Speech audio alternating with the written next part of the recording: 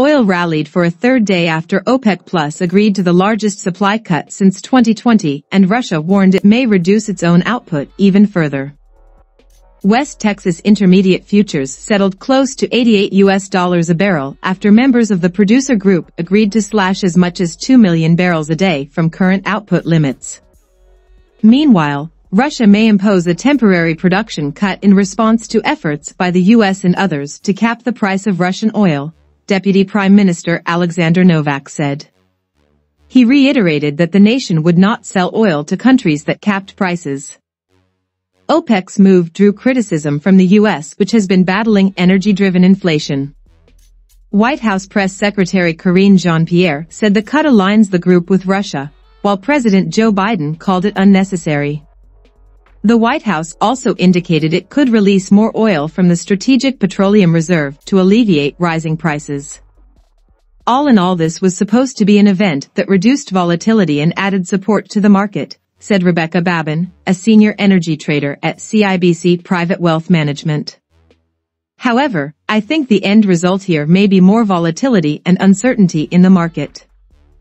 A 2 million barrel OPEC Plus production cut reflects the extent to which the group is concerned about the outlook for energy demand in the face of rapidly tightening monetary policies. The U.S. benchmark recently capped its first quarterly loss in 2 years after giving up all the gains made following Russia's late February invasion of Ukraine.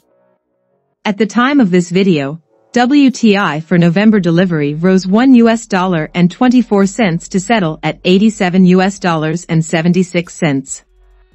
Brent for December settlement gained $1.57 to $93.37. But with several countries already pumping well below their quotas, the real-world impact of the cuts will likely be around 1 million to 1.1 million barrels a day, according to Saudi Arabia's energy minister. The oil market also drew support from a bullish U.S. government report that showed crude, gasoline, and distillate stockpiles declined, indicating tighter supplies and higher demand for oil products. U.S. crude inventories fell 1.36 million barrels in their biggest drop since August, according to an Energy Information Administration report Wednesday. Gasoline inventories also dipped to their lowest level since November 2014 as fuel demand picked up. Despite macro concerns, oil consumption has proved resilient so far and will increase more than seasonally into winter as the global gas shortage pushed demand toward oil, the cheapest source of energy currently, said Damian Kervelin, Goldman Sachs head of energy research. Meanwhile, markets for refined products are surging.